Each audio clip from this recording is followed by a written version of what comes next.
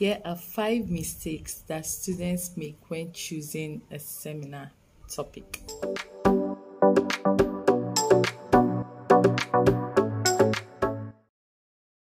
I'm doing this video because we lecturers, we are tired of seeing the same mistakes repeated over and over again, and this hinders students from getting the A grade that they deserve.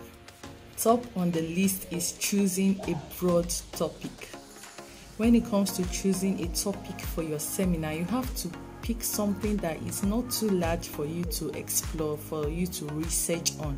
So for example, if you're studying public health, you can't just go and pick something like reproductive health or family health or even infectious diseases. That is just a lot to cover on. Okay, for example, infectious diseases, we have so many. So where are you even going to start from? Okay, so if you are choosing a topic, make sure you pick something. You just pick a particular infectious disease, for example, and not all just infectious diseases. If you're picking something on family health, you can talk about family planning, for example. Or if you're picking something on reproductive health, you can talk about infertility, okay? And you can even be more specific and pick a region. For example, you said infertility in Nigeria, okay?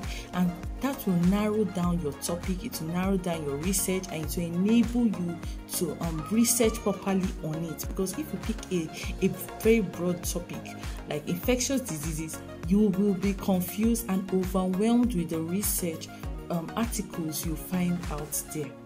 And this will end up affecting your grades because you won't be able to pass on the message you want to pass on, and also your lecturers already know about these diseases, and when they first hear about your topic when you are presenting, oh my god, they will already have an F in mind or a C in mind, definitely not an A. 2. Choosing common topics. Choosing topics you see everywhere online, especially when it comes to websites that show you topics, seminar topics for you to do on your field of study. It's just to act as a guide in choosing your topic. You don't just go and copy whatever you see online and come and present. Someone else is likely to do that, or so many people are likely to do that in your set, okay? Because they are also going to type the same thing when they are searching, and of course Google will bring out the same result, and therefore they will pick the same topic. So if you are in a class of 100, for example, just know that about 50% of your set of your colleagues are going to pick the same topic because it's very common. For example, when it comes to public health, we are tired of seeing anemia in pregnancy, malaria, typhoid fever.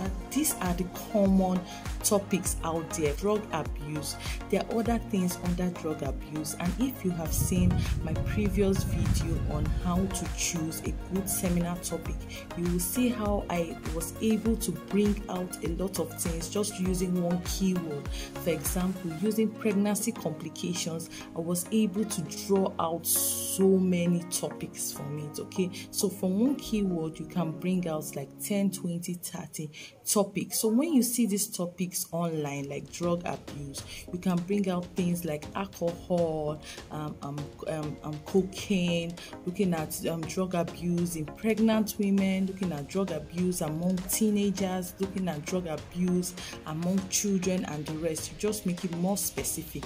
That is how to use topics you see online.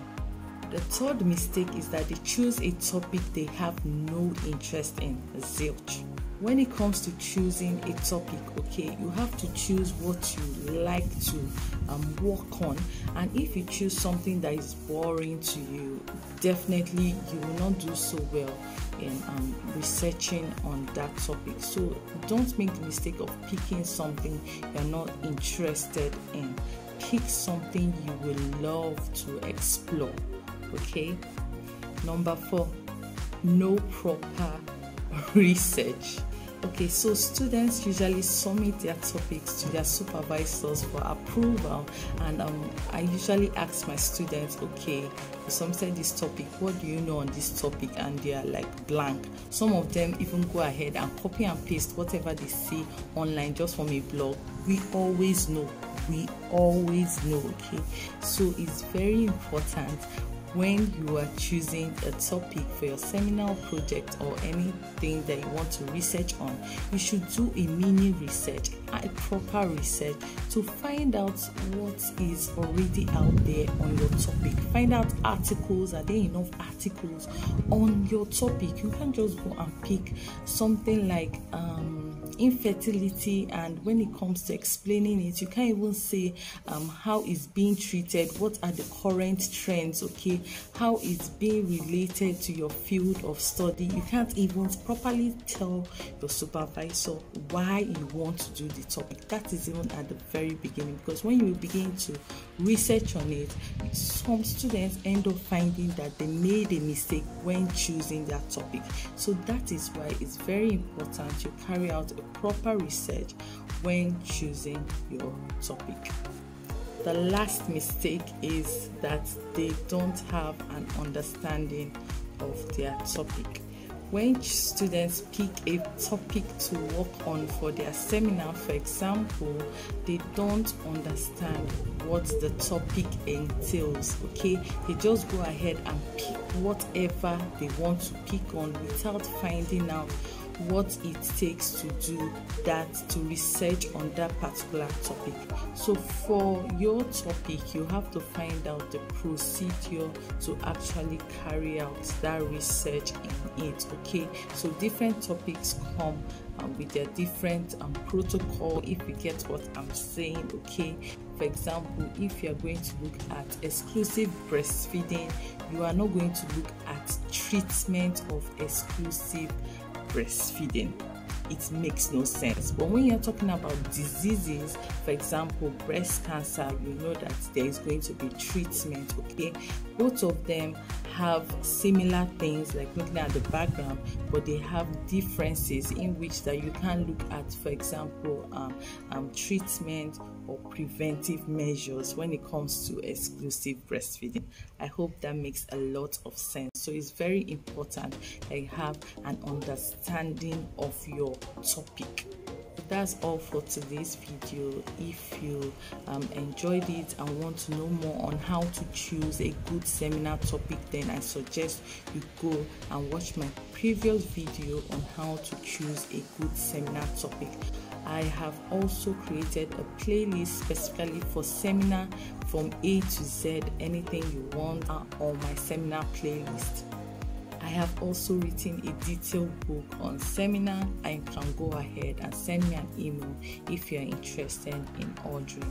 So thanks so much for watching, and I'll see you in my next video.